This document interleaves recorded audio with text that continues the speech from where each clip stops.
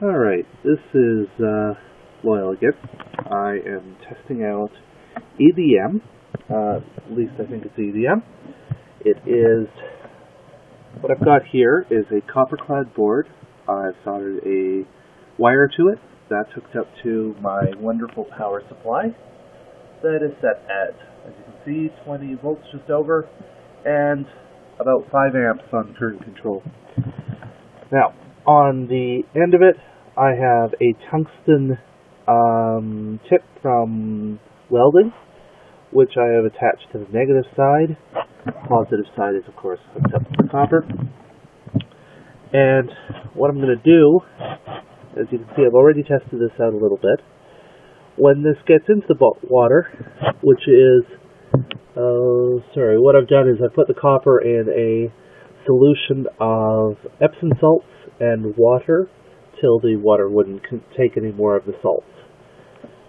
When the electrode enters the water, as you can see, it starts to bubble. That's because it is producing oxygen and hydrogen, electrolysis. But as it touches the board, it will produce flashing. Everywhere it touches, all of the copper is removed.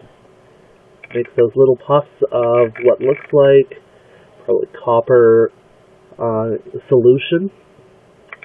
Probably not good for me, but now whenever it stops, it's because the power supply is actually overcurrented. I'll do this again with the camera watching the power supply just to quickly show what it does.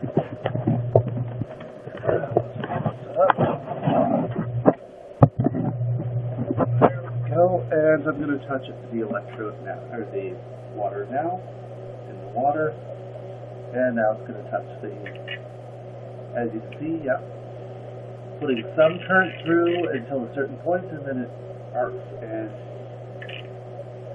goes full.